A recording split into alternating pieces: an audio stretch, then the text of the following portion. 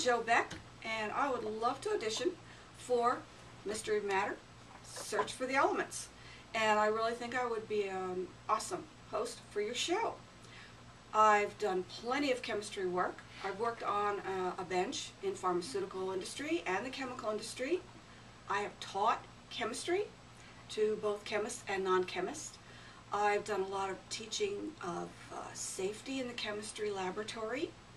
I'm very comfortable handling the beakers and pHing and titrating and such. Typical wet bench chemistry stuff. I've also worked with a lot of the laboratory equipment. HPLC I have done training on, along with UPLC. Gas chromatographs, many different types of spectroscopy equipment. MS, hyphenated, GCMS, LCMS.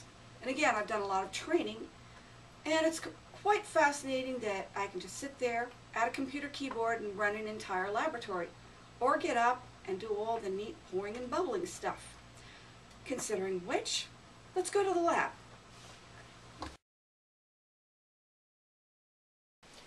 So here we are in the lab. Unfortunately, we do not have any modern updated equipment. Everything is pretty much pre-17th century, but that's okay. We still have all the necessities. We have our flasks and our test tubes and all of our safety equipment. Nice and easy.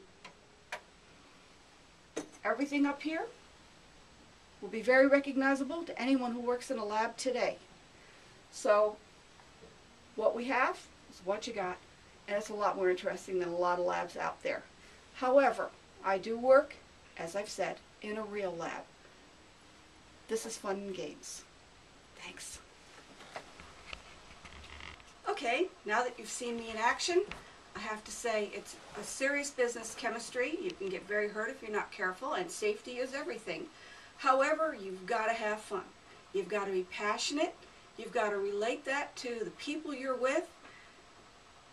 Have fun with it. Enjoy. You can tell that I'm enjoying it.